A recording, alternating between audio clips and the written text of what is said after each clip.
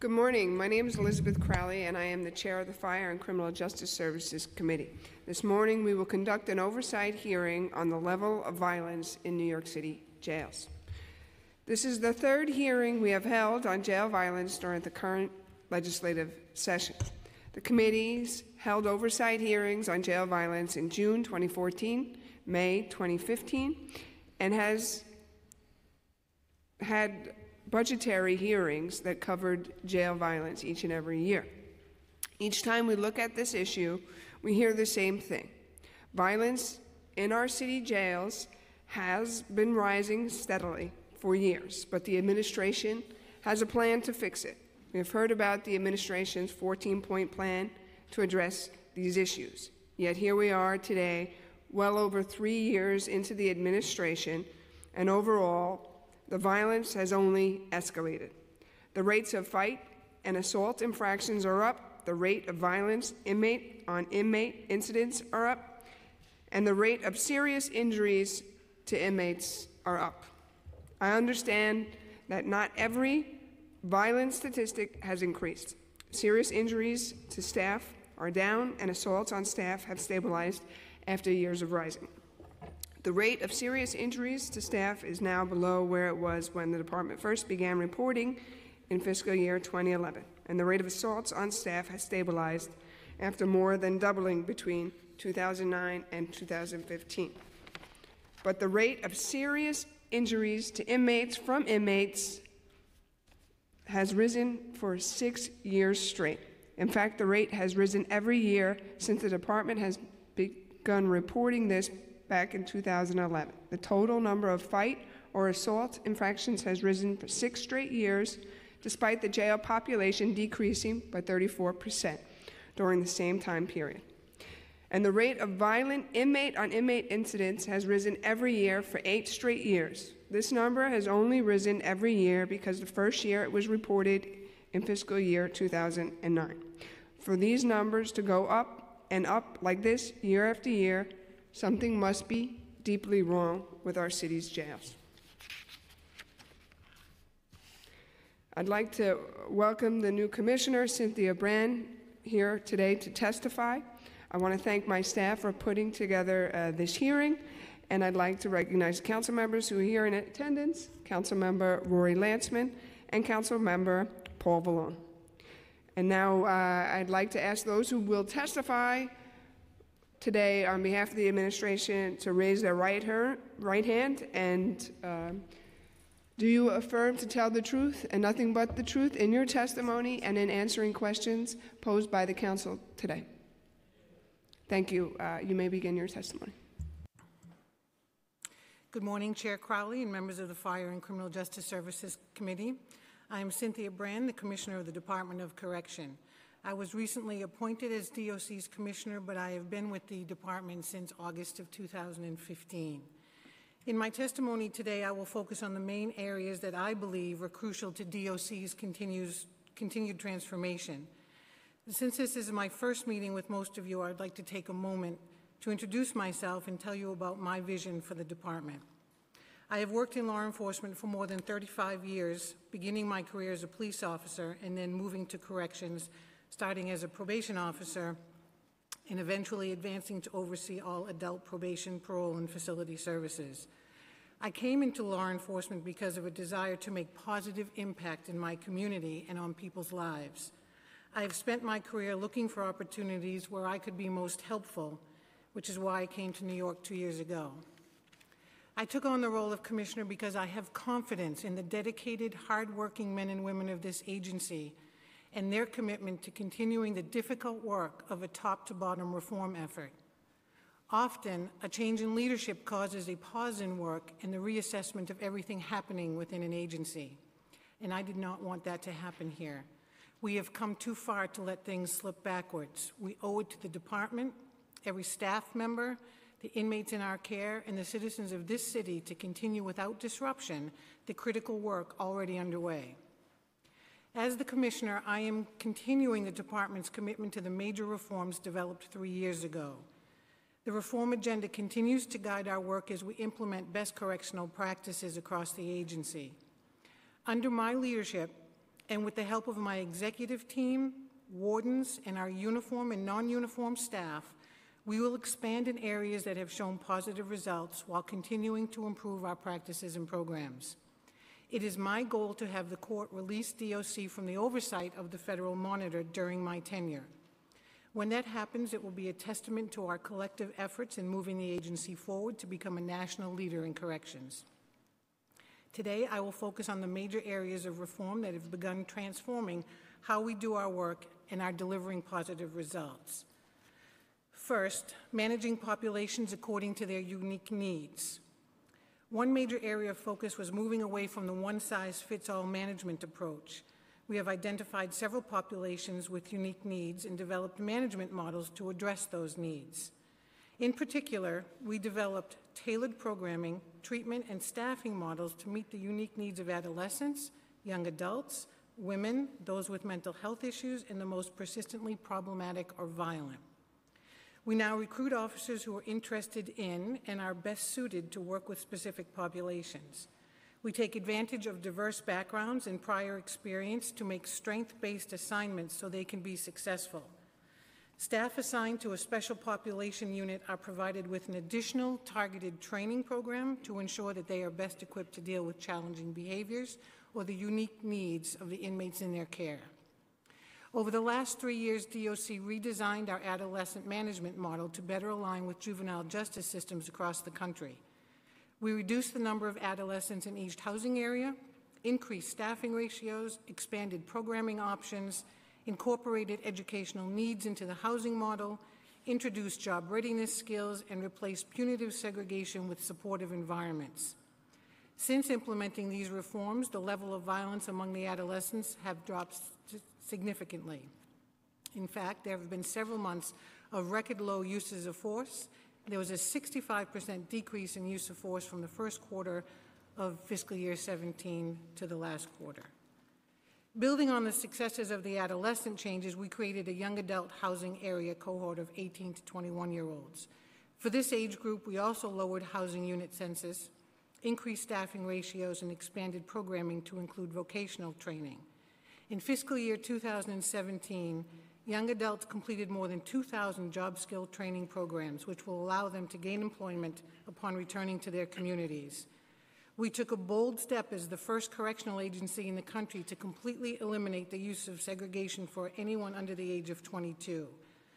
We recognize their stage of brain development presents unique behavior challenges that could be best addressed by replacing punitive segregation with a continuum of supportive housing areas.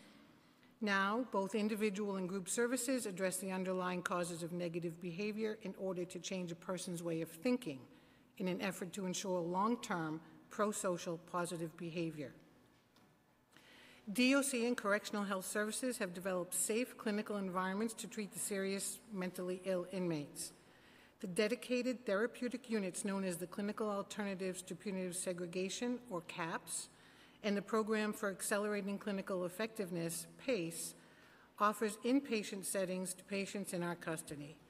Treating inmates like patients in safe, comfortable spaces has not just improved their health, it has improved safety for our staff and for them.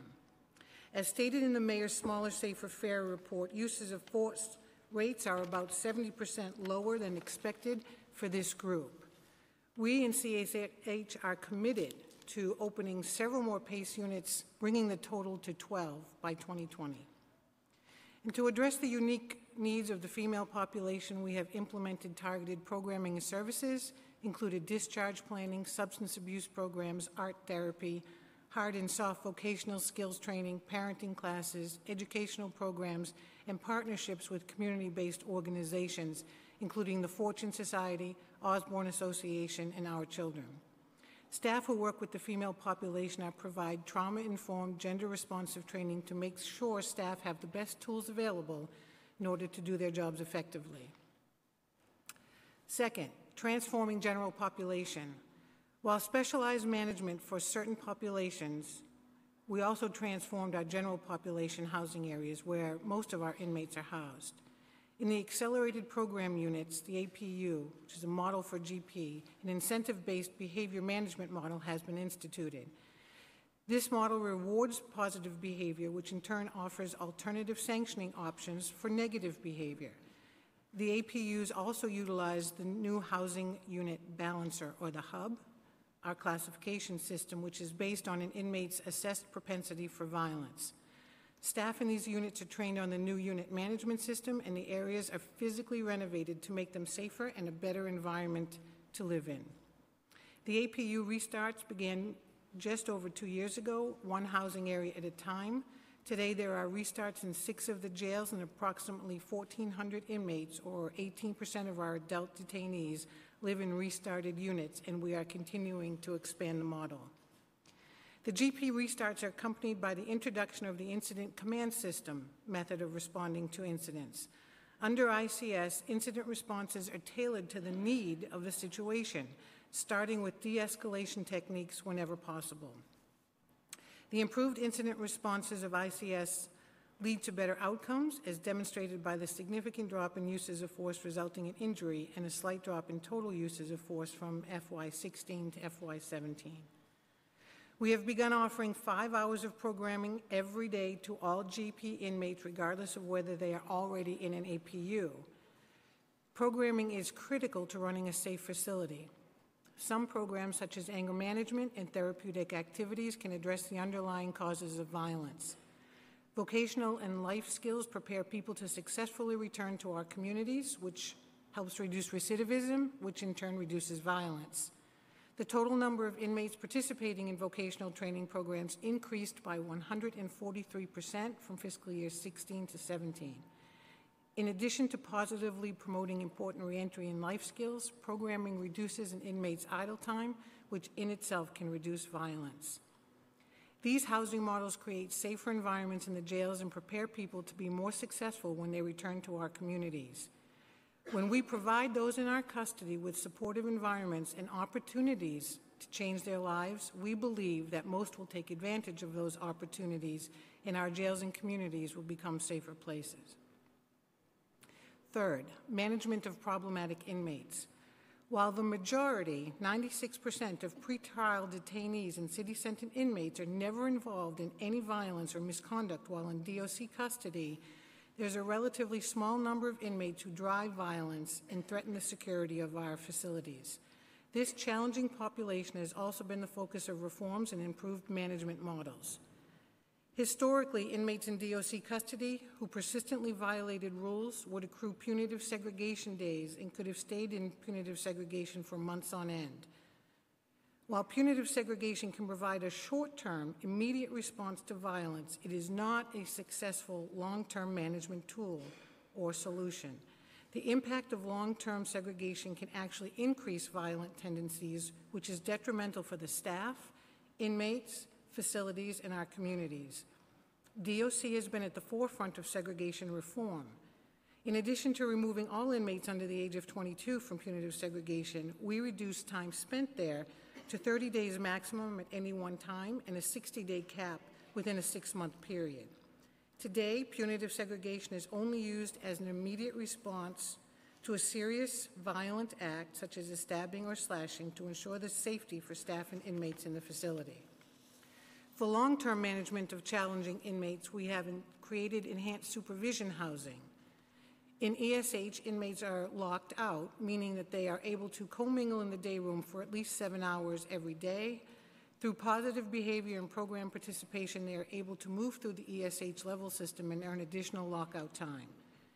Incentivizing positive behavior is critical for changing behavior, as is the targeted programming and training that is offered in the unit. Fourth, staff training. One of the most critical components of the reform agenda is providing more enhanced and relevant training to our staff so they have the tools necessary to do their job safely and effectively. In recent years, we expanded our new recruit training to 23 weeks and increased their on-the-job training time. Additionally, we have increased in-service training opportunities for our tenured staff. In order to ensure we are training the most relevant content and cutting-edge correctional techniques to new recruits, the National Institute of Corrections will conduct an evaluation of our curriculum in early 2018 and make recommendations for improvements where appropriate. Most recently, we redesigned the academy structure, putting a deputy commissioner in charge of all uniform and non-uniform staff training. There are now 3 distinct divisions within the academy: recruit, in-service, and leadership development. With this configuration, trainers and resources can be more appropriately deployed and managed. By adding a leadership development track, staff will be able to take management and leadership classes in preparation of advancement rather than after the fact or not at all. And finally, the Nunez consent judgment. As the Council is aware, the Department entered into federal consent judgment in the fall of 2015. This consent judgment codifies many of the reforms that the Department had committed to implementing. And as I previously stated, my goal as Commissioner is to get us out from underneath the monitor's oversight, and to me that would be a testament to our hard work that the staff has engaged in, and that the best correctional practices have been embedded in our daily work. One major focus of the consent judgment was our excessive and unnecessary use of force. Currently, all uniformed members of staff have received the 5-day START training, which includes training on proper use of force, defense tactics, and training in de-escalation.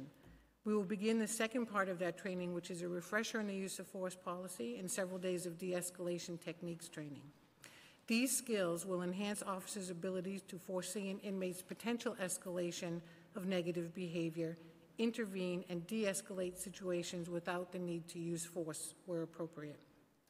Crisis intervention team skills training is also provided to staff who work in areas with the seriously mentally ill inmates in our care.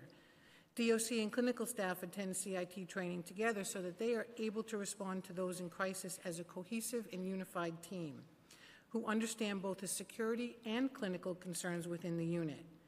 These critical trainings better equip staff to respond to incidents without needing to use force. Assaults on staff and uses of force involving serious injury have both decreased significantly in the last few years. Assaults on staff with serious injury have dropped 65% from FY14 to FY17, and use of force with serious injury has decreased 53% from FY14 to FY17. I expect to see further reductions as more staff are trained and they're able to hone their skills. When the Nunez Monitor's 4th compliance report was recently released, it showed that what we already knew. The department has come far and seen some success, but we are not yet where we need to be. We are subject to 316 unique stipulations of the judgment and are in compliance with over 95% of those stipulations currently under review. I understand that everyone would like us to be further along than we are, but I also understand that sustainable culture and practice change takes time.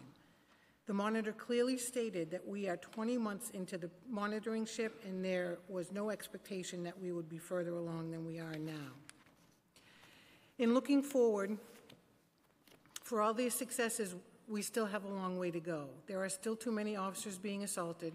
There are still too many uses of force in fights. There are far too many stabbings and slashings. We must always work to do better. I believe that by supporting our staff, expanding the reforms that have already begun showing positive results, and providing inmates with opportunities for change, that we will create safer jail environments for staff, visitors, and individuals in our custody. I thank you for the opportunity to testify today, and happy to answer any questions that you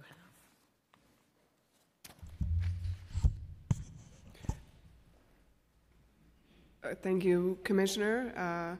We've been joined by my colleague from the Bronx, Fernando Cabrera. I'd like to recognize Councilmember Landsman, who will ask questions. But I'm going to let my colleagues ask questions first. I know everyone has questions. So that's some. But what? That's some mighty good chairing there. It's not the first time I've done that, but just don't take too long. I like it. Good morning, Commissioner, and congratulations. I guess it's a very difficult assignment, and I'm going to be frank. It's not one that I am very optimistic about. Just remind us, what was your prior position at the department, and how long were you there? I've been with the agency since August of 2015. I started as the Deputy Commissioner of Quality Assurance, moved into an acting First Deputy Commissioner role, acting Commissioner, and then Commissioner. Well, I wish you well, but I'm a little concerned that, at the very least, there's an element of denial in your testimony about how bad things are at Rikers. Let me just go through some stats here, the highlights or the lowlights. From FY14 to FY17, fight assault infractions have increased 43%. Violent inmate-on-inmate incidents, the monthly rate, has increased 68%. Serious injuries to inmates as a result of violent inmate-on-inmate incidents has increased 50%. Inmate assaults on staff increased 42%. 2016, the number of stabbings and slashings by inmates, of both other inmates and guards, correction officers, jumped 18%. The number of fights between inmates jumped 21%. Violence against inmates has risen since the Department of Corrections agreed to the settlement in 2015. We are told that assaults on staff fell by 11%, but as you know, the Correction Officers Benevolent Association disputes those figures and filed a lawsuit to that effect.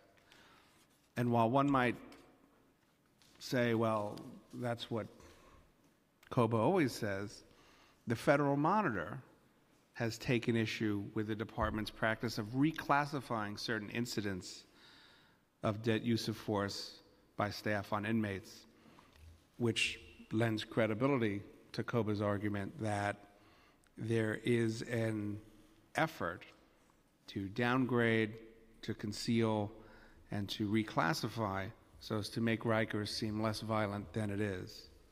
That's the Federal Monitor's conclusion. And then, of course, weapons contraband fines rose 37% in 2016. So under the current regime, which you've been a part of for the last 2 years, things are not going well. And I don't hear in your testimony any real plan to do things differently than what you've been doing. Now, can you just tell me succinctly what has not been working that has caused us to arrive at this very, very sorry state of affairs, and what will you do differently? So I disagree that I'm in denial by providing the testimony that I provided today. I don't believe there's anyone in the agency who believes that we are where we need to be with reducing violence in our jails. What I would like our Bureau Chief of Security and Chief of Staff to do at this point in time to talk to you about the statistics that you just provided and what we are doing in response to those numbers. Councilmember, thank you. Sorry. Councilmember, thank you for the comments. I think a couple of different points. Obviously, as the Commissioner said, there's no denial. I think that we all recognize that there is a lot more work to be done. I think what we tried to do in the very beginning is focus on those incidents for which serious injuries occurred, where we have actually shown the most success, as recognized by the Chair and seen in all of our data. Those incidents for which there are serious injuries or minor injuries, whether that is an assault on staff or use of force, are down from FY14 through 17. Now, that does not mean, however, that fights are down or that the uses of force directly. Uses of force are stabilizing. In the last MMR, they were down slightly.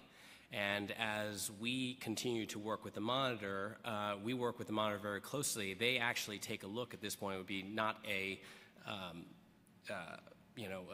too big of a statement to say that they look at every use of force.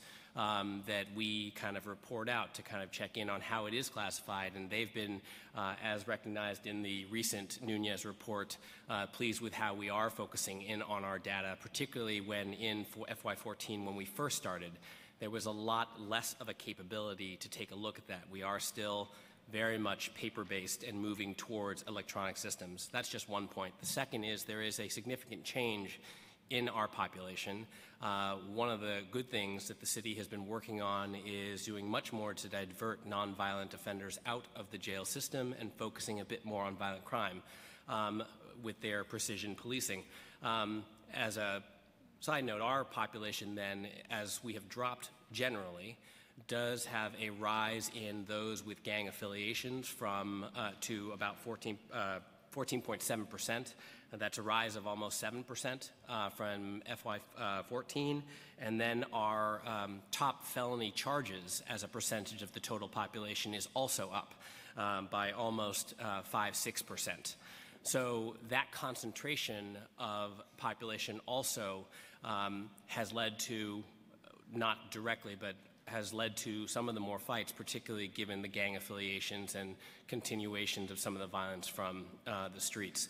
So while we take a look at those, what we are trying to do is focus in on those populations. One thing that we did in the beginning was much more focus on the broader general population, provide reforms that would make changes to how we used punitive segregation, direct infractions, and then also to focus on programming and training of our staff. And as we move forward, we have been targeting specific populations. As the Commissioner stated in her testimony, we've done a lot with the mentally ill. So we've started up more therapeutic housing areas for those who might be violent but also mentally ill, and those numbers in those housing units, the places for the severely mentally ill, those that are focused on kind of the violent mentally ill, have dramatically decreased. And so we then moved, as the Commissioner started to speak about, with the persistently violent, those who actually represent multiple violent incidents, and trying to figure out with housing units that we can focus on there. So But those are changes that we're right. making. But the violence statistics that I cited are broad. They're not isolated to a particular population or a particular kind of violence. It's almost across. It's really across the board. In fact, there are pockets of improvement more than there are pockets of persistent violence. Like the norm is violence increasing, and you can point to a couple of metrics where violence is not increasing, and those are good. But overall, the default is over a large range of categories is increasing or unabated violence. And to your point, sir, I think that's actually something that we're trying to say, that we recognize in the beginning that the one-size-fits-all approach to our population did not work. Violence had been rising over many years, and what our focus has been is tailoring management approaches to each of our different populations, whether that be the adolescents, the young adults, the mentally ill, or even those who are most persistently violent. And to your point, we don't say that we're succeeding in every single one of those, but I think the change that we want to kind of focus for you is that we are trying to make that switch culturally to move from let's just treat everyone the same way, infract them all the same way, provide them the same type of programming or lack thereof, to focusing on training officers to deal with very specific populations so they can divert and engage, as opposed to actually just moving towards a simple formula that that inappropriately applies to everyone. All right. My last question. To a certain extent, my previous questions were a trick question, because many of us think that the problems of violence in Rikers Island are to some degree unsolvable or intractable, and that is why many of us, not all of us, support closing Rikers Island, which has been the mayor's position recently. Could you tell us exactly where we are on the mayor's 10-year plan to close Rikers Island? What are the steps, and where are we? What step are we in, and how's that going? So we are fully supportive and committed to the mayor's plan. He laid out a realistic plan. He was very straightforward about what will be required to make his vision a reality. This includes reducing the population and working with the City Council to identify borough locations for new facilities. We're committed to doing our part to implement the plan, which would include offering programs and reentry services to reduce recidivism, training our staff in the skills necessary to run safe jails wherever they are, and for making necessary upgrades to our existing facilities that we still have to run while we're waiting for new facilities to be built. I'm proud of the progress that the city has made in reducing the population over the past couple of years. Just 3 years ago, our population was around 12,000. Today, we're at 9,200. That's a significant amount of work that's been done. In June 2017, the plan started implementation, and the population was 50% lower than it was in 1990 and 18% lower than when the mayor took office. And in just 3 months, the population fell by another 1% since the mayor took office. And I think that's demonstrating real progress towards the mayor's goal of reducing population by 25%. Commissioner, I'm sorry. That is just a recitation of the broad outline and the goals. And your job as commissioner and the department's job is to take whatever the mayor's plan is. Right? He announced a 10-year plan. I assume it's got components, it's got timelines, it's got a sequence. Right? I think he announced his support for closing Rikers April-ish. So now it's the end of October. So what exactly is the plan for closing it? What are the steps? And which step are we in now, and how is that going? Sorry to interrupt, Council Member. We have a hearing that will happen before the end of the year on that specific topic. Okay. On closing Rikers Island. It's either going to be the end of November or in December. Okay. Well, I can take a hint. And you've got a tough job to do. I hope that you are successful. And now you know what my first question will be at that hearing. Thank you very much. Great. Thanks, Councilmember Lansman. And now I'd like to recognize Councilmember Vallone. Thank you, Madam Chair. Good morning, Commissioner. Nice to meet you. I still think I remain the only council member previously serving on the Board of Corrections, so I'm intimately aware of the responsibilities there at your agency. And I like the steps.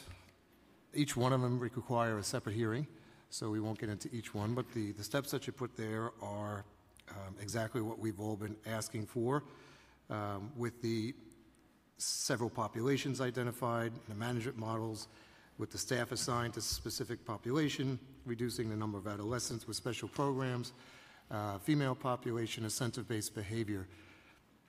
But I've always been a steadfast supporter of our officers in all lines of action, from our police, sergeants, detectives, captains, and corrections. I do not see how we are helping our correction officers that are really handling the failed policies before you. It's really on their hands and shoulders with their long shifts and the days to kind of deal with this. What is specifically your goal in dealing with the officers that are under your control? So, sir, thank you for that. And I am committed and do support every member of staff who are working in our jails and headquarters to ensure the safety of everyone and the success of this agency. We are currently in an area where we have a significant number of new officers who have recently graduated from the academy who are on probation, a significant number of our captains who are also new in their roles. And with those new officers, what number are we at? 50% of our staff are on probation. Are we at goal on how many officers that we need? We will be graduating 1,100 new officers in November, and we will be graduating another class of 1,000 next spring. and that should bring us to where we need. Okay, continue, I'm sorry. Under our new management support system, I have reduced the span of control with our assistant chiefs and our bureau chiefs so that they can adequately focus on supporting the facilities that they are assigned to. We're also assigning wardens and their respective leadership teams in a strength-based manner so that each of the facilities' leadership members have complementary skills.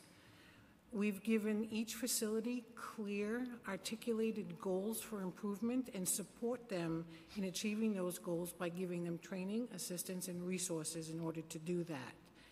We have taken a new role in ownership across the agency, working in partnership to achieve the outcomes that we've set for ourselves.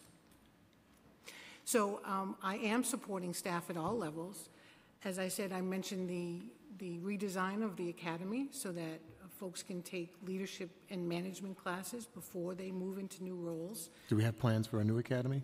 Yes, there is plans for a new academy. There's been $100 million set aside, and we're in the site location phase of that. Well, that would go a long way. Yes, sir. For the morale for our officers and actually getting the proper training, just like we did with the police academy. That Yes.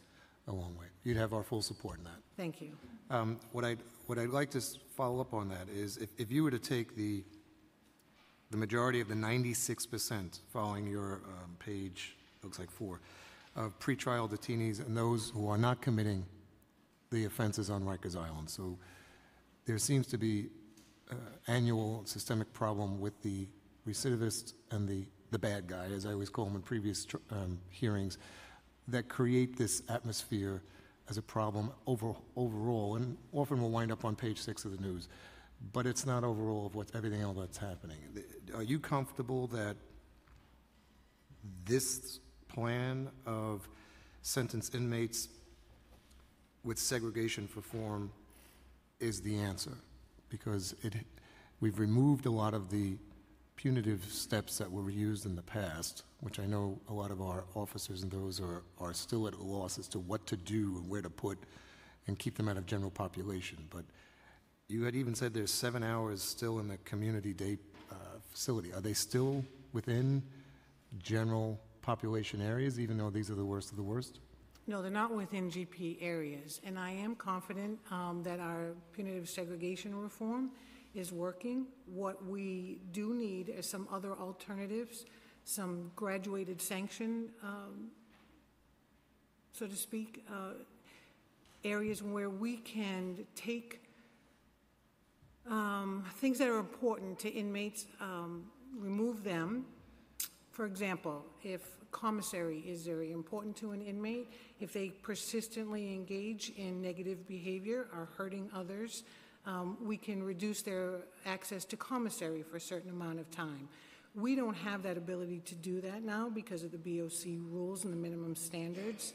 That would give us more flexibility in dealing with the negative behavior that would formerly have been used segregation to cure that behavior or to change that behavior. Agencies. Well, I think working there with the officers, with the knowledge and the background with that, I think would be a great also tool. I'm hearing some alternative ideas, and I'd like to hopefully we can incorporate them.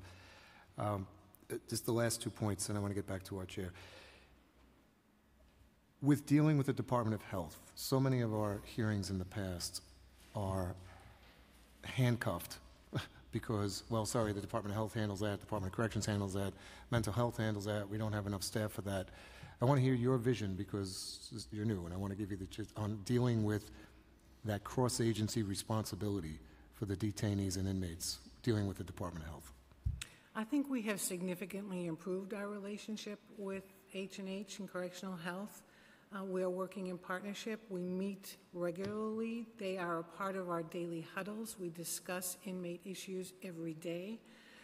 As I said, we work with CIT teams in special areas where uniform staff and clinical staff work as teams so they understand each other's perspectives. They train together so they understand both security and clinical needs. It's a work in progress, as whenever you bring two agencies together and each have their own specific areas of focus, we continue to work with them and engage in dialogue that helps us move forward together to provide the best care in our facilities.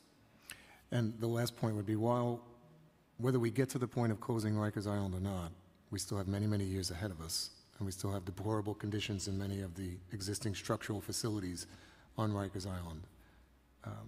Are we going to address the structural concerns on Rikers Island, or are we just going to wait for a day that may never come on the closing of Rikers Island? I'm very adamant about making sure the facilities at Rikers Island remain and continue to be the best possible, especially for the officers, for the detainees, the inmates, the staff deserve that, and they really haven't gotten that. As am I, and we're not waiting for new facilities to be built in order to implement new programs or practices or make the necessary repairs to keep those facilities in good operating condition. We work closely with the SCOC to make sure that any repairs that need their approval make approval, and we have the funding in order to do so. Okay, I look forward to structural updates. Mayor's first budget had tens of millions put aside for structural repairs, and that's just magically stopped. So I'd like to see what the plan is there. I think that would go to be a huge step on whether we close or not. As you know, I'm opposed to that. I believe we have everything in place that we need to provide services, but they are not the correct facilities to do it, and that creates this systemic problem that's there. So you have my support in bringing as much as we can to the folks that have to deal with today's issues, not the hope of 10 years from now. Thank you, sir. Thank you very much, Commissioner. Thank you, Councilmember Vallone. And now I'd like to recognize Councilmember Cabrera. Thank you so much, Madam Chair, and thank you for allowing us to go first. Commissioner, congratulations in your new position. I know you have a big challenge before you. I just have a few questions. I'm curious to know how many inmates commit 90% of the violent crimes in your facilities? Well, I don't have an exact number but in general, about, as I think we stated in the testimony, about 5% actually are involved in a use of force or assault on staff or fight. And that's an average on a per daily average. So it's 5% of 10,000, 11,000? Yeah, about 9,200, 9,300, so 500, 600. 500, 600. And so I'm curious to know, so if you could give me more details, how are we dealing with the 500, 600? Because it would seem that it will be a much different place if the 500, 600 were acting differently. So in general, I think what we've tried to do is put in a multi-step process. First, obviously, we have to concern ourselves with the management of that population within our own department and facilities. As we stated in our testimony and in answering Councilmember Landsman, we've been really trying to focus on different populations. So the first, we really focused heavily on the mentally ill, those who, through no fault of their own, might need extra care and therapeutic care. Working closely with health. What percentage is that? I'm sorry for interrupting, but that's okay. Those with SMI, and I can get you the exact numbers, sir, are roughly around, I think, about 100 to 150 that are in the CAPS and PACE units right now. Then there are others that are, we overall have about 43% that have some sort of mental health designation that is not necessarily a therapeutic analysis. Okay. But so we break that down, and then obviously we focus a bit more. We had a lot of incidents regarding our adolescents for a while, and so we specifically targeted that. Now that population has dropped, and we also have more opportunities to move forward through Raise the Age. We focus on the young adults, and then we've been focusing in on certain management programs like the enhanced supervision housing to create a broader spectrum, continuum, essentially, of management for those who are particularly violent. So I didn't hear you mention gangs related to those 500, 600. Is that the vast majority of those 500, 600 are committing violent crimes? I would have to get you, but it's certainly a large proportion. So that leads me to the next question. Do you have the Cure Violence program? Are you familiar with the Cure Violence? Yes, actually, we piloted it in our enhanced supervision housing for, I believe, about 2 months, and it was very successful. We were working with them to expand that program. It's been shown to be particularly productive for those who are persistently violent with a bit more time. So you said that you put it in past tense. Are they still there? So we did it as a pilot, and quite honestly, it's just a budgetary question. We found the funds for it, put it in as a pilot, focused in our enhanced supervision housing, and we're working with them to expand the program. So I'm very familiar with the Cure Violence because myself and Councilmember Jamani Williams, we were the catalyst in getting it going. I have to tell you that we have seen tremendous success out in the field, numbers beyond what we ever imagined. To be honest with you, it's the best program nationwide. I'm a little taken back why it was not continued. Are you guys having conversation with the administration to make sure that we have it next year because it works? I mean, I can't think of anything that works better than that. We agree with you, Councilmember. I think what had happened is essentially it was introduced to us because, as you stated, it was much more focused out on the streets and in the community as opposed to within a correctional setting. And so we used it and tried to figure out how to apply it within a correctional setting where, you know, we're a jail, so we don't control the length of stay for certain individuals. So those people who don't stay very long or stay too long, we just wanted to make sure that it worked for the population. So we're working with them to tailor it. But what's happening in the street is having a direct, not even indirect, direct effect what's happening in the jails because the beef that is happening in the streets is overspilling in your facilities. So, you know, to get in those credible messengers in there, I think it will be critical, Commissioner. I will hope that that will become one of the biggest priorities in this next round of budget talks because you will be, I think, extremely happy next year when we're back here again with the numbers. And just one more question, and that, actually two quick questions. I noticed that a lot of the conversations and strategies regarding inmate to staff violence was centered around training, but you know, the training of the staff. I mean, but it gets to a point that, you know, you could have the best trained staff and they're going to be put in, let me be honest with you, there's almost not a week that I don't meet a CO, staff or family member and staff is telling me, hey, did you hear what happened last week? Did you hear, even where I live, did you hear what happened last week, you know, to staff? And I know that's anecdotal, but I'm just wondering if there's anything else that we could do to protect the staff, because I even had a cousin some years ago. To this day, he's feeling the effect of that violence that happened towards him, and his life was dramatically changed. And in turn, it affects their families, their friendships, and so forth. So is there anything beyond this training to staff that we could do to make sure that our staff is protected? So thank you for that. We do everything possible to protect our staff and give them the skills necessary that they can protect themselves. And even one assault against staff is too many, in my view. What we're doing, as I said, we have many, many new staff in our facilities who are just learning to master their craft. And so what we do now is we review every incident with the officers who are involved. We sit down with them and have them look at the Genetech and see where they may have missed something in the situation that was pointing to an escalation in the housing area. So we debrief with them, we role play with them, we help them see situations that may be occurring that they're not aware of. That comes with time, that comes with experience. We are equipping them with the latest tools and the training necessary for them to be effective, and we continue to support them in the jails and in the community. And I am open to any ideas that can help us improve keeping our staff safe. So, Commissioner, I keep, and I appreciate all that, and all that is super necessary, not just necessary, but I'm speaking more of what we could do with the inmates so that won't happen to the staff.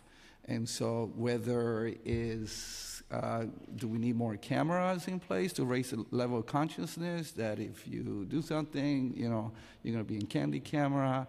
I'm just curious as to your strategy team, the best minds. What are the suggestions that we should do next? So I'm sorry, I misunderstood the way you phrased that question, Okay, but no I still problem. stand behind that statement. Okay. We have implemented punitive segregation, supportive housing areas. I think what we need to do is make sure that inmates feel that if they engage in conduct that is assaultive towards our staff, there will be swift consequences. It may not be punitive segregation, but it will be something that affects their daily life in the jail. So as I mentioned, a system of graduated sanctions where we disincentivize that behavior by taking things away from them. So now if you assault an officer, you still get visits, you still get all the minimum standards that are afforded to you through the Board of Correction rules. We could use assistance in modifying that so that we do have other options so that there are swift, certain consequences for bad behavior in the jails. Okay. My last question is just in relation to, I heard a discrepancy of statistics between what you reported and my colleague was reported. Let me just read this to you. This is in our report that came from the mayor's management report that said in year 2014 to fiscal year 2017, there has been an increase in the following critical indicators. Fight assaults infraction have increased from 8,827 to 12,650, a 43% increase. Violent inmate on inmate incidents, monthly rate 1,000 ADP have increased from 32.9 to 55.2, 68% increase. Serious injuries to an inmate as a result of violent inmate on inmate incidents increased from 1.8 to 2.7, a 50% increase. And inmate assault on staff increased from 5.9 to 8.4. Are these numbers accurate? And why am I hearing different numbers from the testimony? Before I let the Chief of Staff address that, I do want to go back to that last question, and I just want to mention that we have a very productive relationship with the Bronx DA's office. They have an office on the island. That's great. And we have increased inmate arrests when they engage in assault on staff. So they are arrested almost immediately, and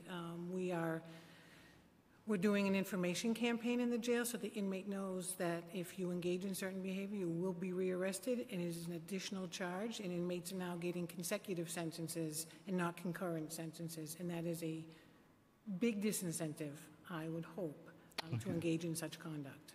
Great. And then Councilmember, to answer your question, there are no discrepancies in terms of the numbers being used. However, as we've said in the past, the MMR takes into account, it basically spreads the impact of smaller populations across the broad population. We try to give you as much of the dynamic statistics as we can. The MMR is a static analysis that goes back and reviews what has happened. We try to give you as up-to-date numbers as we can give you. I think that some of the focus is the MMR does focus on rates. We are giving you whole numbers as well in terms of the percentage of drops. As we've tried to explain to several people, we do have changes in our population, so that impacts the rates. Even if the population is going down, if the percentage of those who are gang affiliated and the percentage of those who are in on max felony charges, violent charges, are increasing as a total population, that would impact kind of the rates for the MMR. It spreads it across. I'm a little confused. You're saying that your data is more up-to-date than this one? So the MMR specifically has to look backwards. Yes. Yes, and so there's no discrepancy in the data. Basically, what the MMR does is it takes a look at the fiscal year, 16 to 17. It lets you know what happened during that year. It looks at the rates. It does also spread across the entire population what might be very specific increases for smaller populations, like those who are gang affiliated, like those who are particularly violent. I guess I'm still confused here because it says here from 14 to 17, 16 to 17. And here is not, I just don't see the sub data. I see a broad data. That's right. And to me, that's more indicative of the condition of things taking place. As I said, I mean, we don't dispute that there's a lot more work to be done, and I think that in terms of the broad view, we don't dispute that there's a lot of work to be done. What we were trying to focus on is kind of our efforts to try to break that broad view down to smaller, distinct populations and try to have a direct impact where we know we can kind of get hands-on, different programs, different trained officers, and focus on that area. Well, thank you so much. I'm looking forward to having further discussion and having the Cure of Violence be there permanently and give you the best possible chances to have the best possible facility and system and instruction in place. Madam Chair, thank you so much for allowing us to go first. Thanks, Councilmember Cabrera. Commissioner, when Councilmember Cabrera was asking questions, you brought up consequences for bad behavior, and you referred to a situation where an officer gets assaulted by an inmate, that there aren't enough consequences for bad behavior. Can you talk more about that and to the Nunez settlement and also the Board of Correction rules, and if those are tying the hands of officers to a point where it is causing for an increase in violence, what would it be that you would change that could help manage better the safety in the jail? So right now we need to balance the disincentives with the negative behavior. It needs to be effective and meaningful to the inmate so that they think twice about assaulting staff members. Right now, under the Board of Correction rules, you are afforded all of your minimum standards, even when you are in a supportive housing area like ESH or punitive segregation. So while we have significantly reduced punitive segregation for the adult population and put a cap on it, there's no in-between method to deal with negative behavior that we would like to disincentivize. So other than an arrest, punitive seg, or an ESH housing, which a very small number of people are eligible for that, we need a wider variety of options that are meaningful and will cause someone to think twice about injuring or assaulting an officer or another inmate. Is it ESH that you mentioned, that you said there's just only a small number of units? Yes. Enhanced supervised housing? That's correct. So you have a need for more units?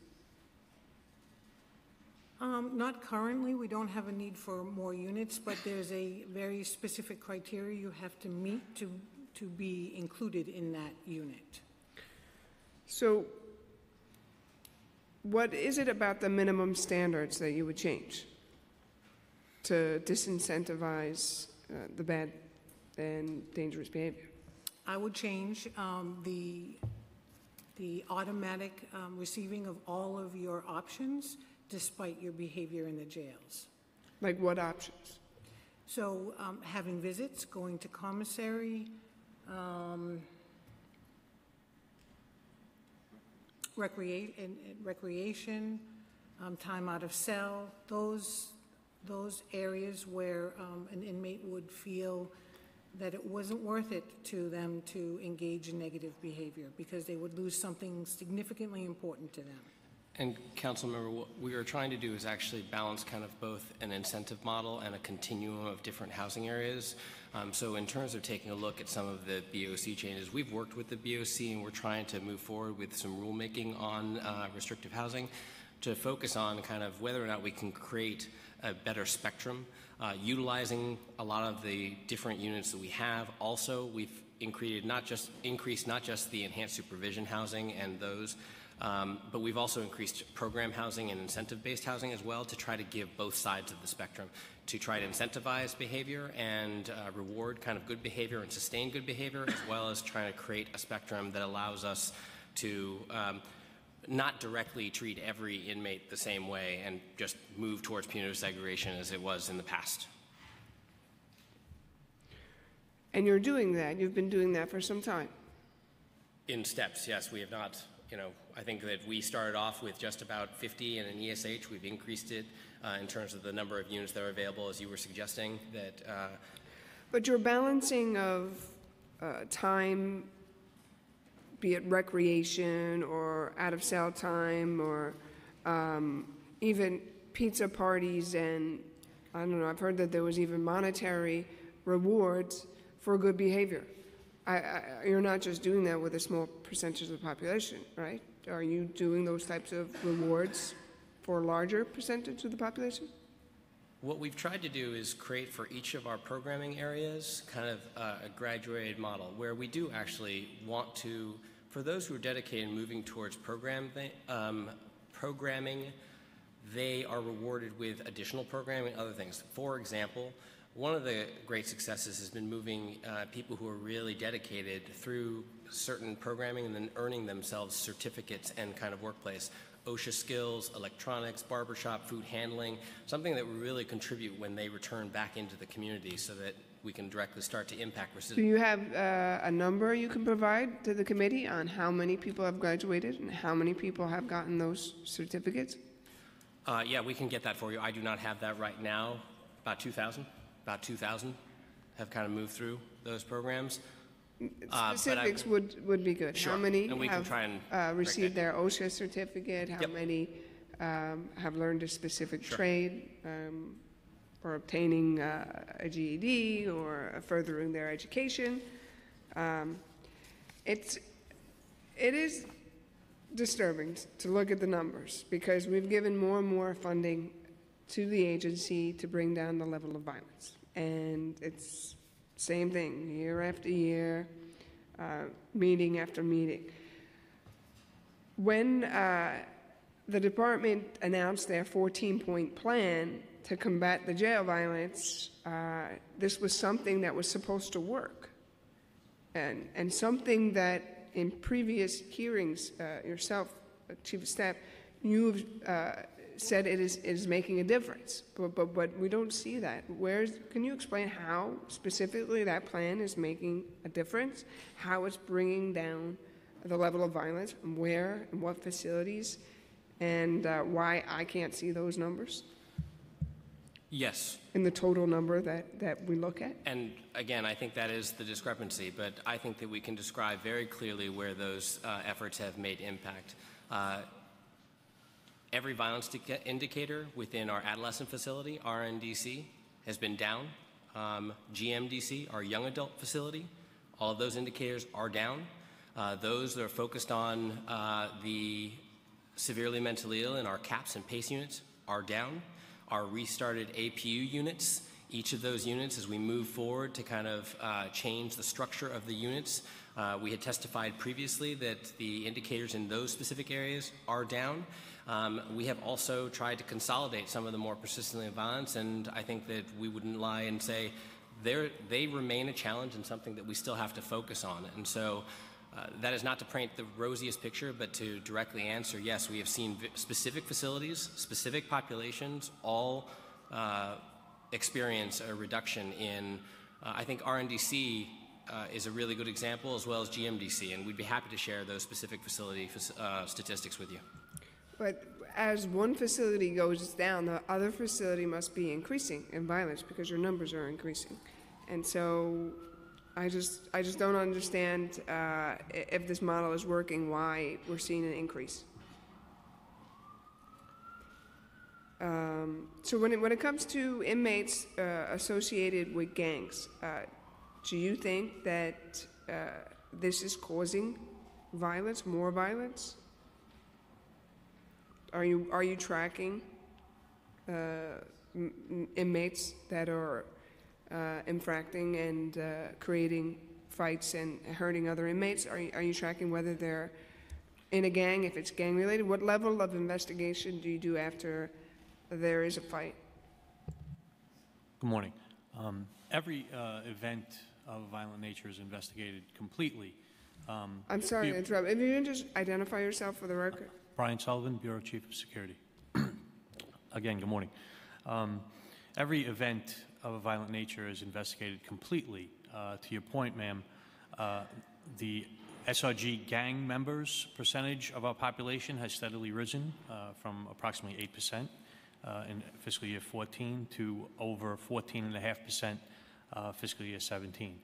The max custody inmates also remain a large portion of our population, over 2,000 still in custody, and they are largely the driver of violent incidents, participating in approximately 75% of uses of force and over 80% of slashings and stabbings. So yes, SRG gang influence has essentially risen, although our population has declined. What can you do to disband gangs or to work against this increase of violence caused by gangs?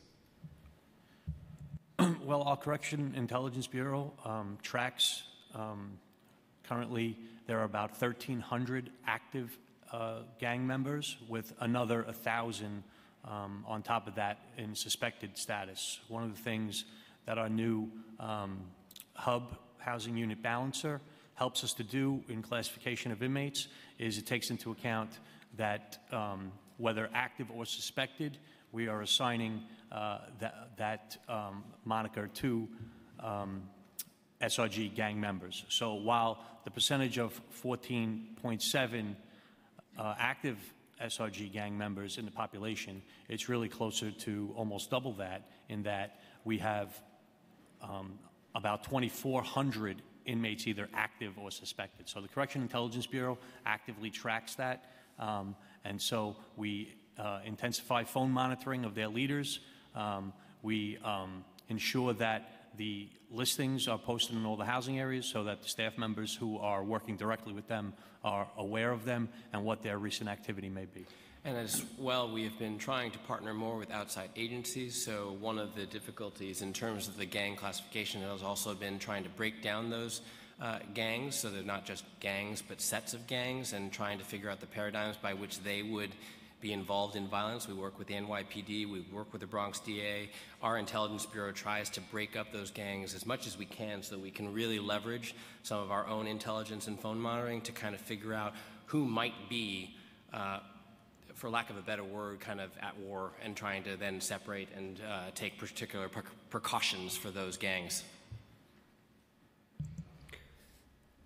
Most of your officers are going through a crisis intervention training program. Is that accurate as part of the Nunez settlement? This is supposed to influence levels of violence. Do you have a percentage of how many of your officers have gone through that type of training? So there's two different things, ma'am. Just in terms of crisis intervention training, that is the training that many of our officers are going through in concurrence with H&H to build teams to deal with those in our mentally ill facilities and units. In addition, we are expanding our conflict resolution training, which we are focusing in on our uniformed staff. That is coming now that we have completed our START training related to the release of the new use of force policy, and that'll be beginning. So I don't have a number for you, but we can get you a number and the progression of what that is. So I'm told that our new recruits at least have gone through that training. We have to go into and do in-service training for those who are in our facilities now. Do you believe that the new policies in which officers are able to administer use of force has impacted the level of violence?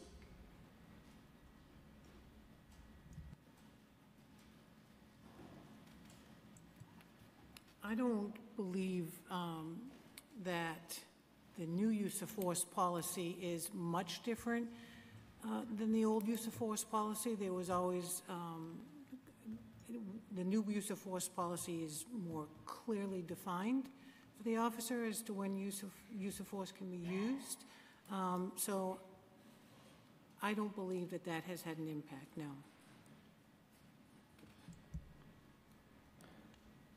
And Councilmember, I'll just reinforce one thing for the Commissioner. The new use of force policy just went into effect at the end of September, so we do have, might be too soon to kind of directly tell on the change of policy, but that Well, policy there's just a went into use of effect. force where you use serious use of force. That has gone down significantly with officers on inmates. That's one of your indicators.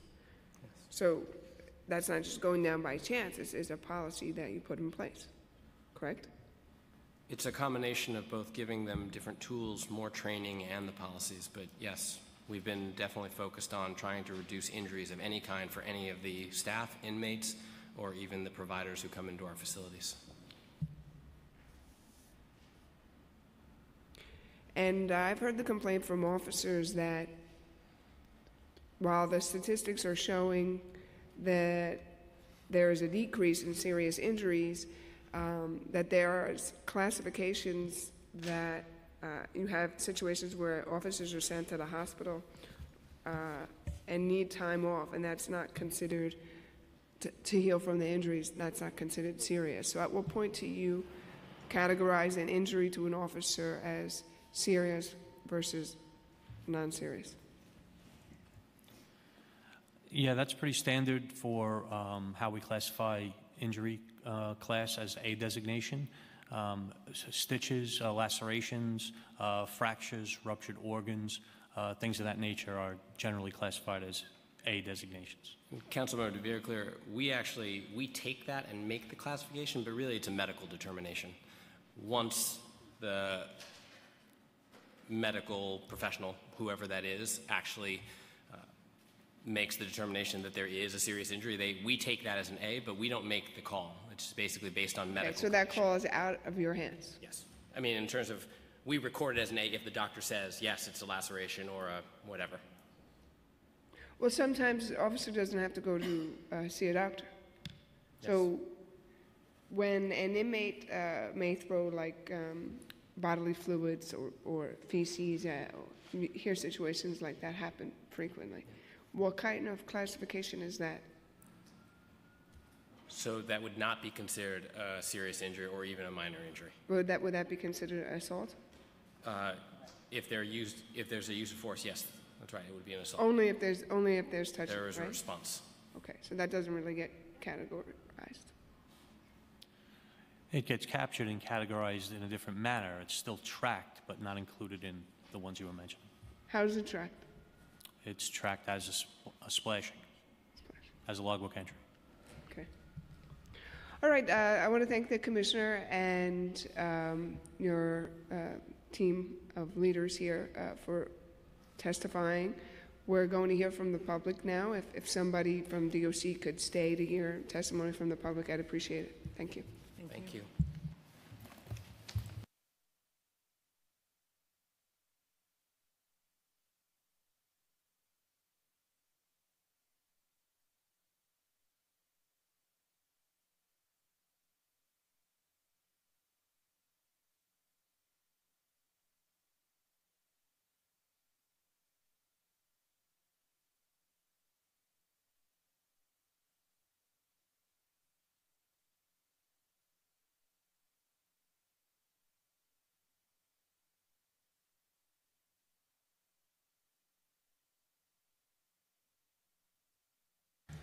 I'd like to call Faisal Zobi with the Assistant Deputy Wardens Association up to testify. If there's a representative from COBA here as well, the Correction Officers Benevolent Association, they too can come up to testify.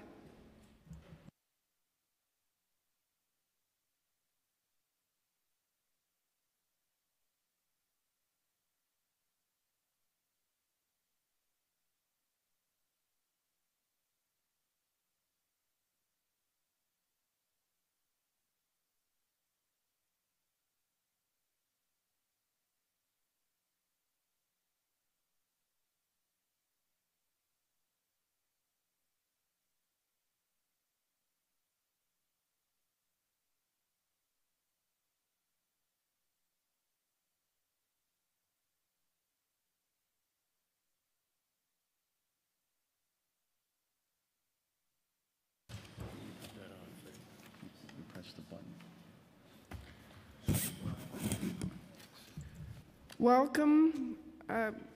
Please begin your testimony once you are ready to do so.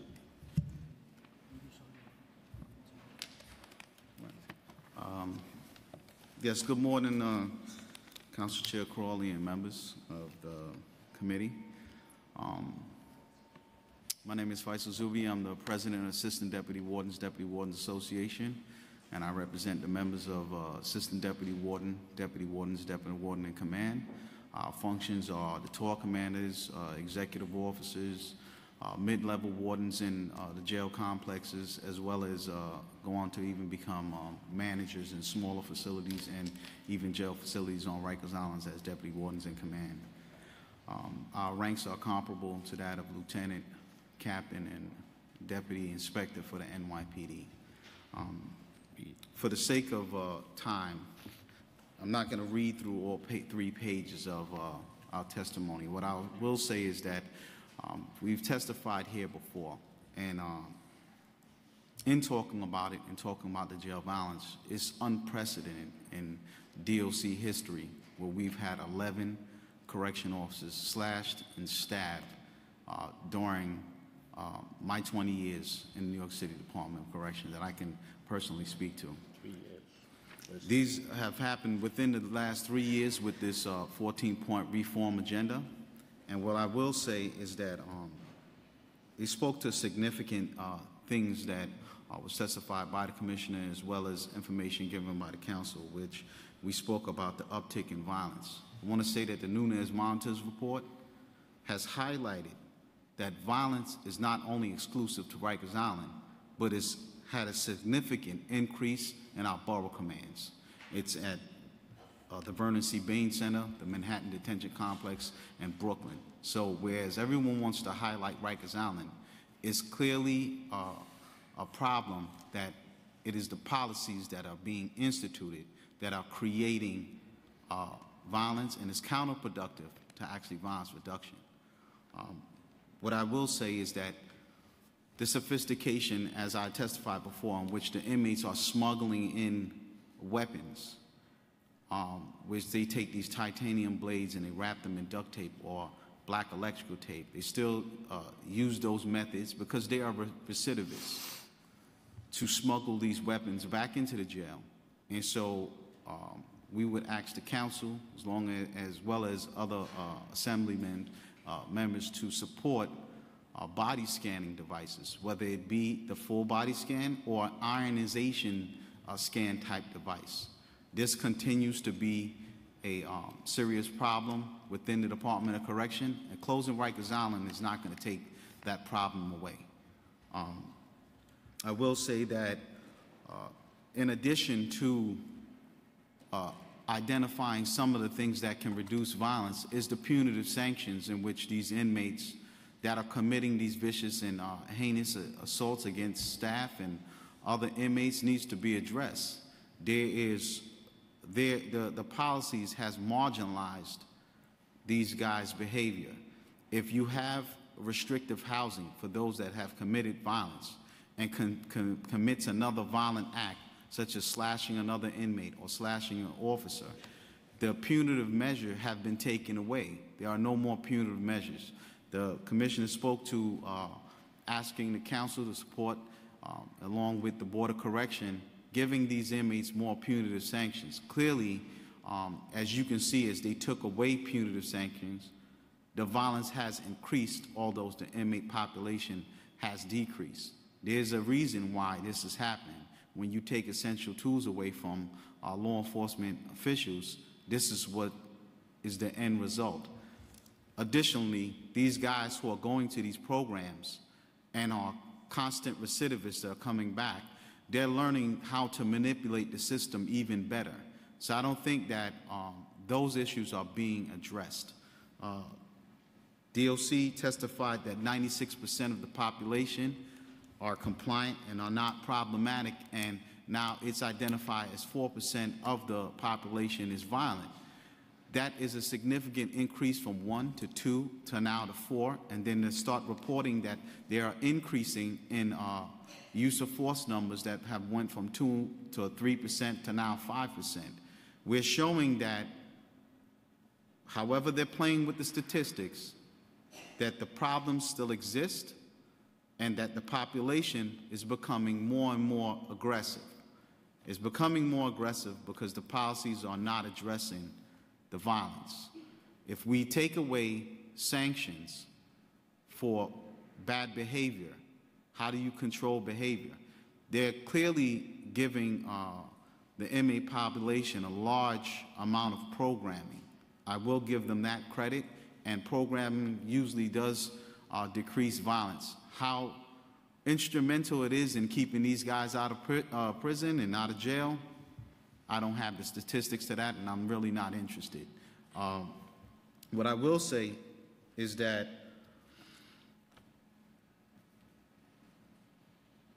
there is support for closing Rikers Island. And so if you're going to close Rikers, what I'm going to say is these urban and poor communities that clearly these individuals ended up on Rikers Island is going to, then I guess the area is to put the jails in these posh areas like Battery Park and Dumbo and Jamaica Estates. It will help two problems. You will close Rikers, and I guess the increase in violence will reduce the price of housing, and then people can afford affordable housing in New York City. And so I will speak to that. If we're going to really just have a deep dive into some of the issues that are going on Rikers, if we're not actively addressing these guys with how they said we have oversight and now we have clear transparency with video footage, it still seems that there's a problem with prosecuting these individuals. And so I will ask the council to help with getting these guys prosecuted and being sentenced appropriately so that it will reduce these individuals' incentive to commit further acts of violence against DOC staff. They are clearly giving staff training, but as we encounter these inmates who are becoming more and more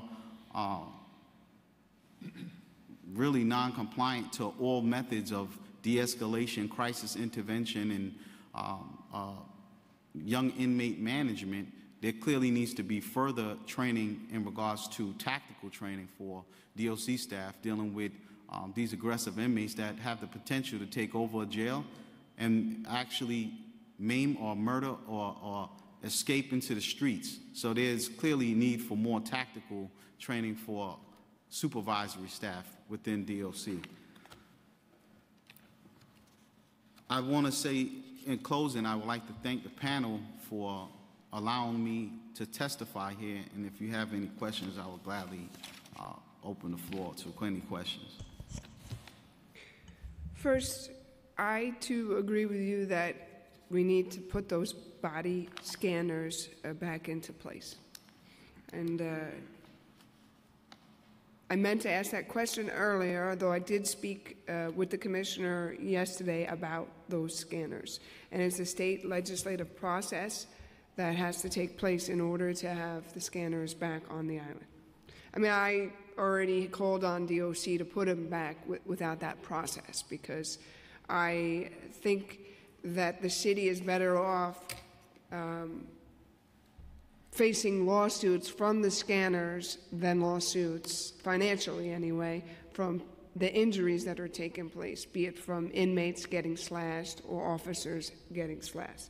Each year, the city is paying millions and millions of dollars in settlements from injured inmates, and it's not fiscally responsible, and people are not safe. And I do believe that scanners would increase security significantly.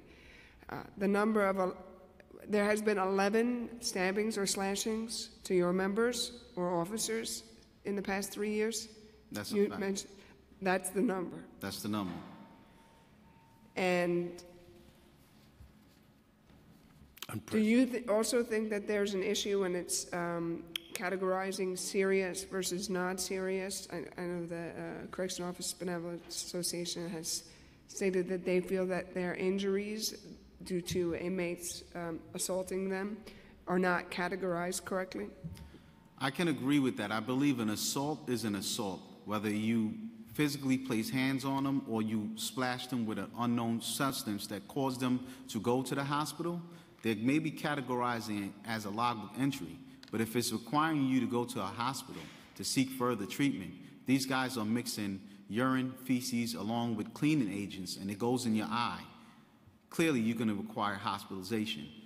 To just categorize that as a logbook entry and not say that that is assault on staff or even serious or detrimental to their health, I think it's a disservice and they're being disingenuous. I believe that they should classify it as an assault, but that's my opinion.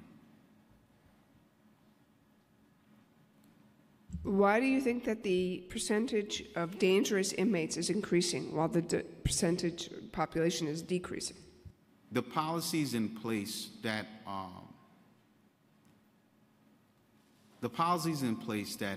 are clearly meant to have punitive sanctions on the inmates has been significantly marginalized. When you reduce a vital tool as punitive segregation, I get the whole argument of cognitive deprivation and creating harm to the psyche. There are other ways of doing punitive sanctions to the inmates. But if you would take away an essential tool, which is the most vicious and violent guys that are clearly committing repeated acts of slashing staff and slashing inmates, and you do not segregate that population, then you're actually fostering them to commit further acts because there's no sanction for it. They should be subjected to punitive segregation. I don't think it's an issue of cognitive deprivation at this time. They're just violent felons. Okay, I do appreciate the work that your members do and all the correction officers and all the people who work on Rikers Island or any of the jail facilities and all of the jail facilities. I have no further questions. I think it was important that you were here today testifying, and we will continue to work with the department. Excuse me. No, I just for the committee purposes, everybody who is there on the day is testifying is all a part of the Assistant Deputy Wardens Association, not from correction officers. Nobody is from the Assistant Deputy Wardens Association. Yeah. So again, thank you for being here, and you know, this conversation doesn't end here. I'd like to make a comment. My name is Sidney Schwartzbaum. I'm retired 2 years. I'm former president of the union for 19 years, and that's Vincent Caputo. Just want to make a comment. I heard the testimony of the commissioner, and if I'm correct, did she say that 50% of the correction officers are new? I believe she said that. If that's the case, did she say that 50% of the correction officers? That's what, I'm not sure what she's categorizing as that's what new. I thought, but I think 25% have been hired since the mayor's been the mayor. On probation, I thought she said 50%. But if that's the case, that what I'm hearing from we'll double check. We'll get the all numbers. staff is that they're not retiring, they're fleeing. Just this morning, I went to stop for coffee. I met a correction officer. He said, yeah, I retired from the Manhattan House of Detention 2 weeks ago. It is totally out of control. The rule of law has gone by the wayside, and I'm just happy you brought out the fact today that feces and urine thrown on correction officers are not considered an assault, and you need to monitor that because that's going on every single day. It's demoralizing, and it should be monitored and included as an assault on staff. Agreed. Thank you. Thank you. Thank you. Counsel. Thank you. Thank you. Now I'm going to call up the next panel to testify. Tanya Krupat of the Osborne Association. Mary Lynn Wirwas, Legal Aid Society. Also from the Legal Aid Society, Zachary Katnelson. And from the Brooklyn Defenders, Kelsey Davila.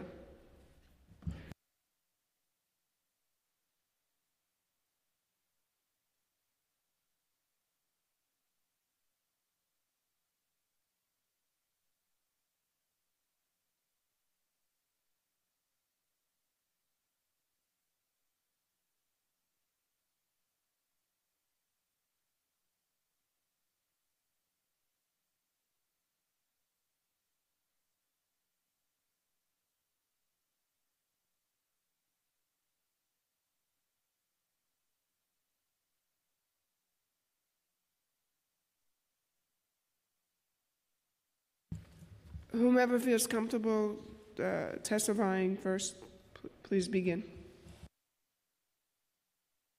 Okay, thank you very much, Council Member. Thank you for the opportunity to speak with you today. My name is Tanya Krupet. I'm the Director of the Center for Justice Across Generations at the Osborne Association. Osborne is currently one of the largest providers of discharge planning services on Rikers, where we proudly provide 5 hours of programming per day in more than 30 housing areas as part of DOC's violence reduction plan. We also have decades of experience providing programming inside of 22 state prisons, as well as simultaneously serving the children and families of incarcerated individuals. It is this long-term, on-the-ground vantage point that we bring to the topic discussed today, violence in jails, and why we want to focus on visiting. While visiting is often blamed for violence and seen as the source of contraband, we argue with significant evidence on our side that visiting is actually an underutilized anti-violence strategy. It is also a decarceration strategy, and with the much-needed focus on reducing the population at Rikers, this is an important time to strengthen visiting, which would assist with both goals, reducing violence and reducing the population at Rikers. To give a sense of scope of how many people are affected by DOC's visiting policies, Rikers processes approximately 1,200 to 1,500 adult visitors daily, 5 days a week, or between 312,000 and 390,000 visits annually. This does not include children under age 16 who visit, which add an additional 36,000 visitors per year. This brings the total to between 342,000 and 426,000 visitors per year. Few, if any, jails in the country receive and touch the lives of this many visitors. The benefits of offering quality visiting opportunities are well documented. For those incarcerated, visits reduce stress and trauma, promote rehabilitation and self-reflection, transformation, motivate positive behavior, and promote program participation. For children and families in the community, visits provide opportunities to maintain and strengthen attachments and reduce the trauma of separation. They also provide an opportunity for a positive interaction with an authority figure in a uniform.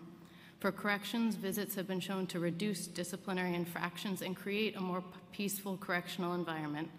For the community and public safety, those who stay connected to their family while incarcerated are less likely to reoffend and return.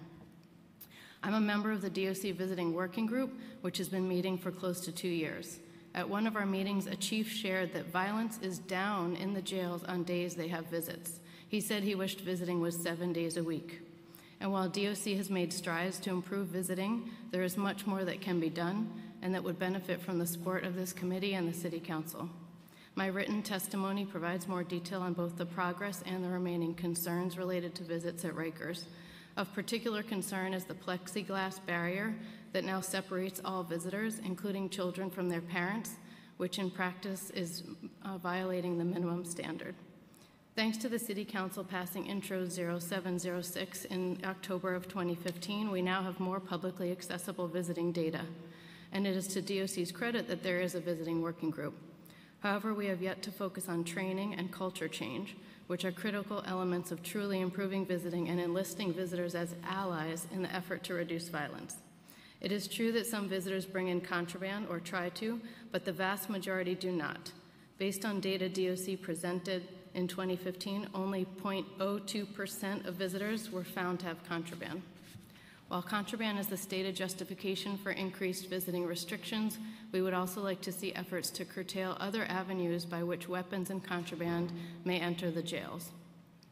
We hope this committee and the City Council will seriously consider the need to support and strengthen visiting, a critical component of justice reform, at a time when in-person visiting across the country is at risk of being eliminated, under pressure from for-profit video technology companies. Many jails across the country have signed contracts with video providers that require them to eliminate all in-person visits and only offer video visiting. With this wave looming, it is more important than ever to increase the focus on the importance of visiting and connect it to the critical public safety outcomes it can support, reducing violence, promoting rehabilitation and transformation, and decarceration. Thank you for your time. Thank you for pointing out that visiting can and should be able to maintain a better level of safety. Now, do you support the scanners? No, just the person who testified. Osborne has signed on in support of the scanners, yeah. Okay. Well, I might as well ask that question to everybody. You can answer it now or when you have when you testify. Yeah, BDS supports the scanners. I think our concern, though, is more about the health effects, that it'll affect people who are going through the scanners, and also that medical staff is the one operating these scanners and not DOC. And if I could just add, Osborne supports the use of scanners for correctional and civilian staff as well as for the incarcerated population. Hi, I'm Mary Lynn Rolas at the Legal Aid Society, along with Zachary Katz-Nelson here. And the answer from the Legal Aid Society with regard to the scanners has essentially been which scanners used on whom and under what circumstances. Under some circumstances, we think that there is a good use for them, and under others, there is not. But most importantly has been that any of the public safety measures for which people want scanners will not be met unless they're used for staff as well as incarcerated people, and that any exemption from the state health laws on the use of scanners simply on incarcerated people is not effective and is a sort of cynical and sort of mean-spirited law that we can't support. If they are safe and effective at detecting contraband, then and we choose to use them and have the personnel, put the licensed personnel to use them, then they should be used upon all those who might be introducing contraband into the jail. Okay, thanks. Now, if the representative from Brooklyn Defenders can speak, and then we'll go to Legal Aid. Hello, my name is Kelsey Diavila. I'm the Jail Services Social Worker at Brooklyn Defender Services. I provide supportive services and direct advocacy on behalf of our incarcerated clients. So first, I'd like to thank the Council and Chair Crowley for inviting us to testify today. In any discussion about improving jail conditions, it is crucial to first acknowledge the vast number of people who simply should not be incarcerated in the first place.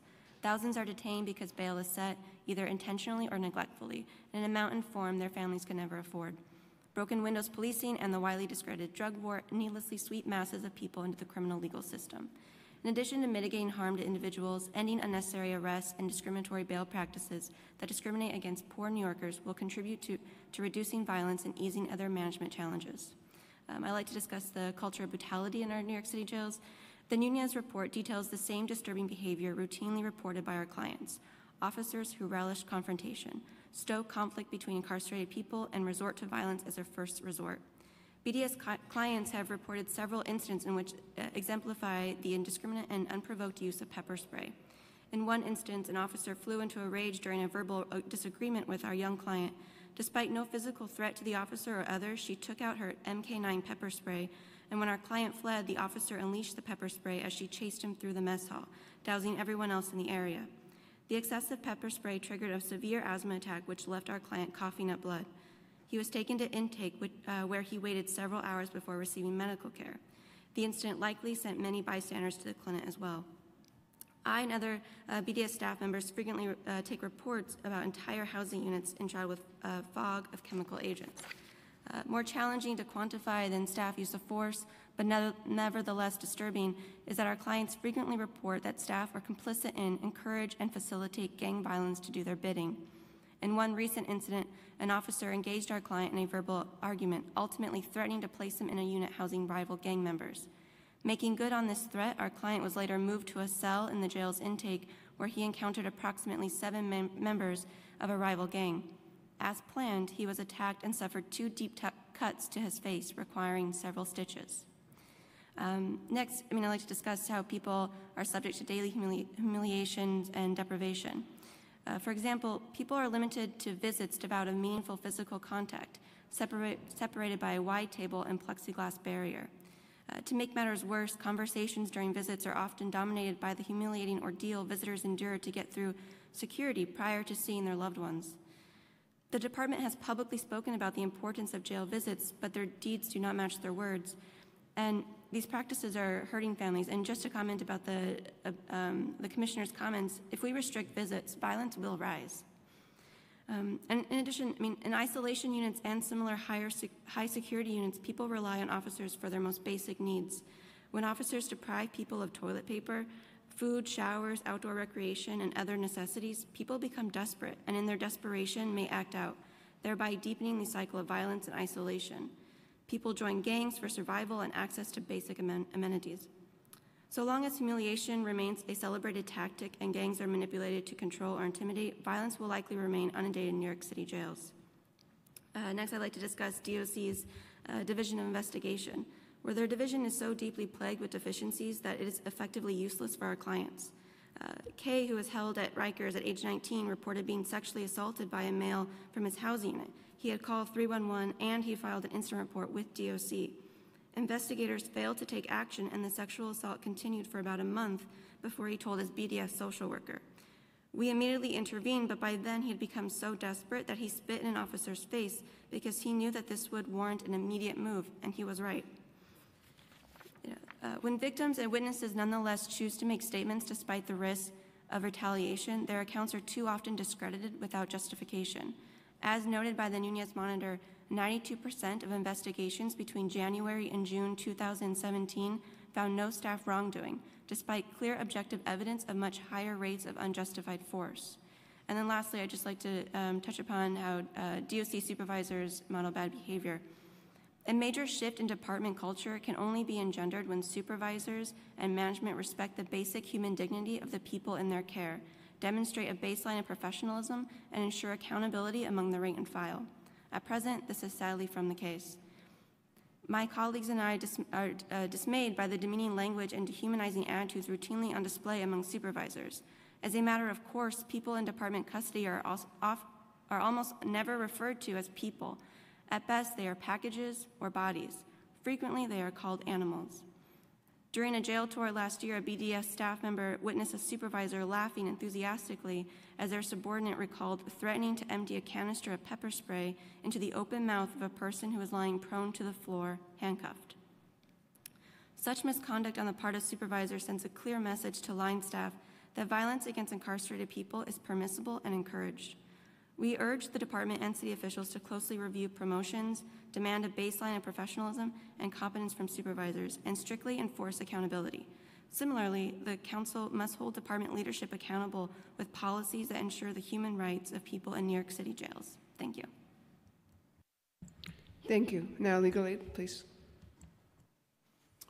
Thank you. Good day. Again, I'm Zachary Katz-Nelson from the Prisoners' Rights Project with Legal Aid, together with Mary Lynn Werwis. Thank you, Chair Crowley, for calling this hearing and for having us testify. We appreciate it for being such a strong voice for reform in the city jails.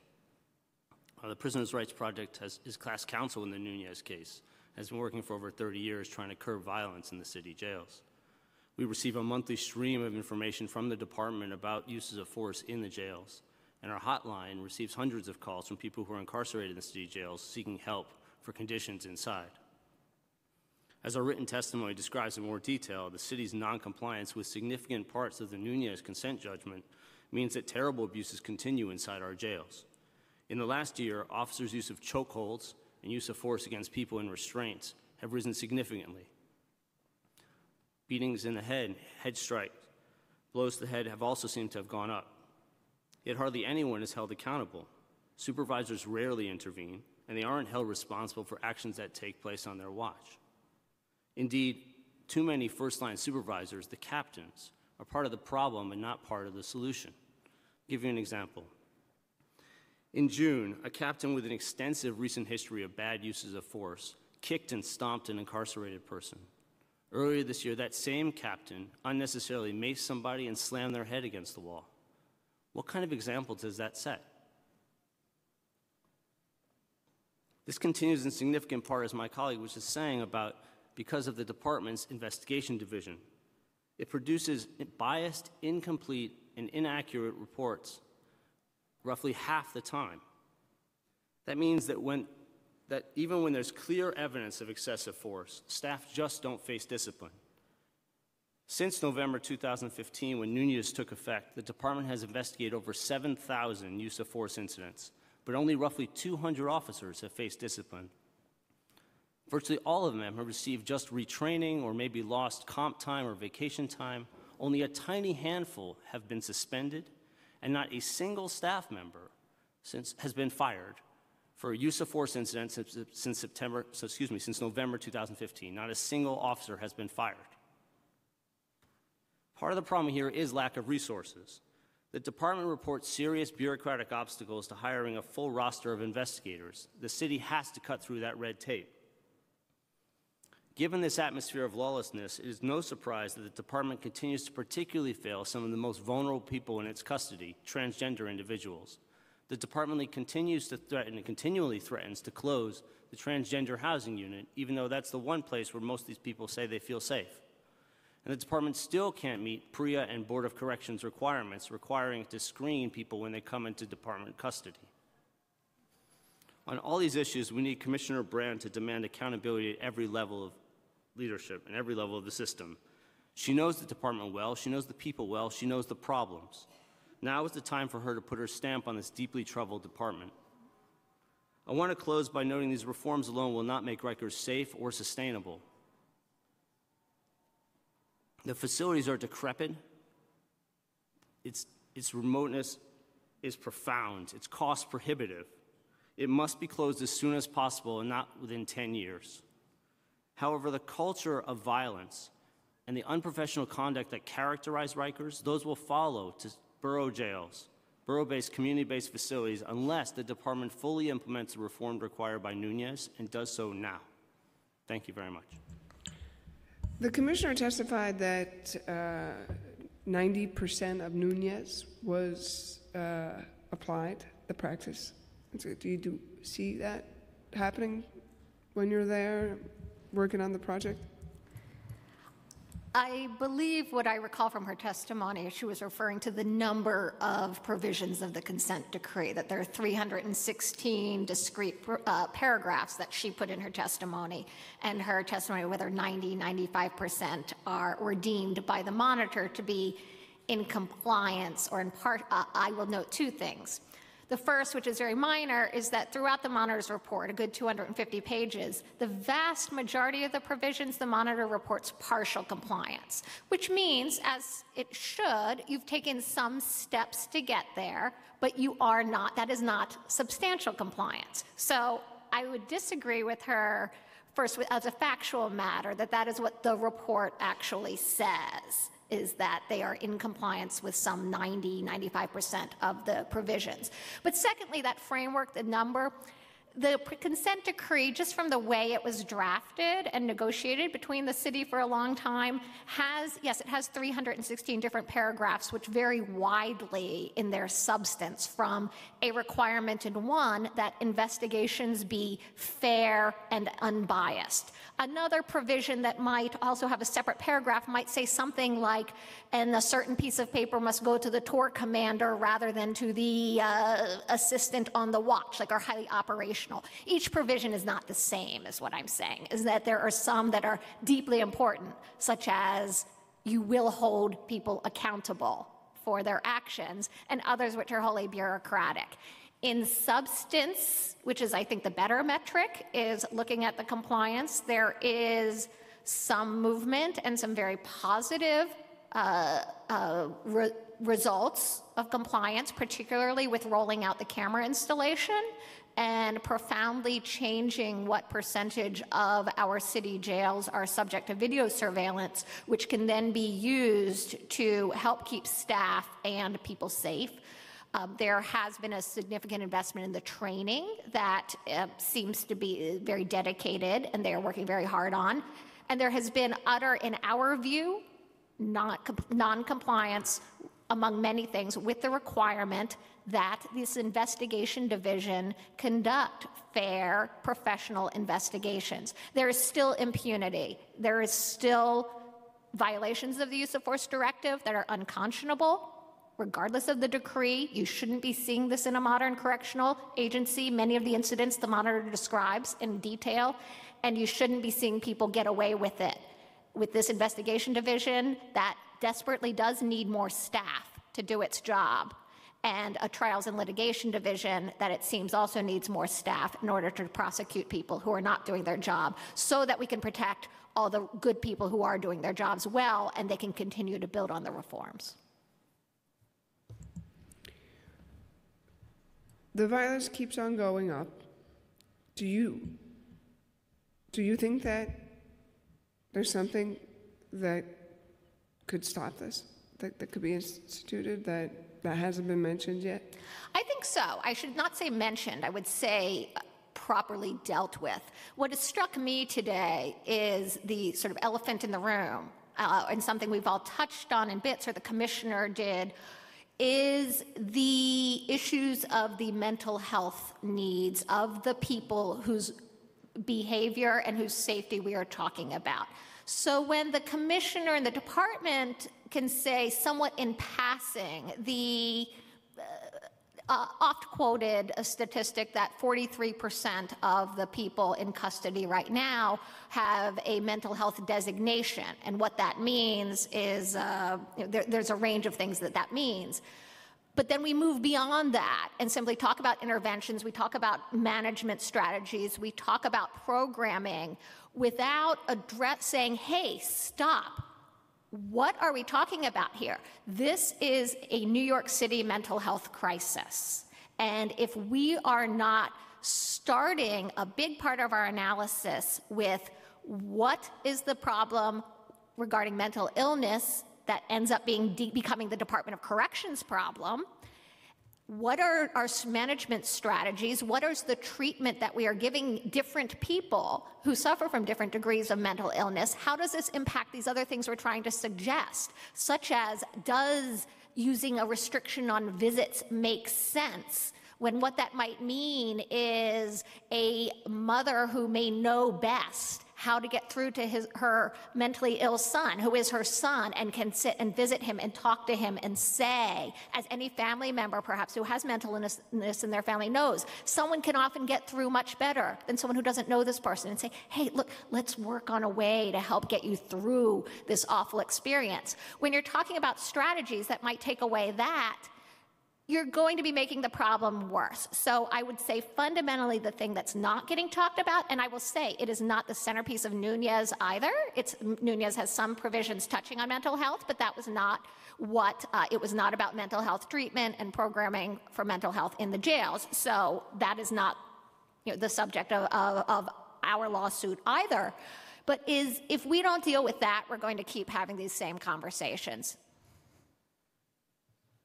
Very good point and a good testimony. I want to thank everyone for being here today, for your support in the efforts to close Rikers, and would ask that you keep in mind that we're going to have a hearing on that subject in the coming weeks. Again, thank you for testifying, and this concludes the hearing of October 25th, 2017. Thank you. Thank you.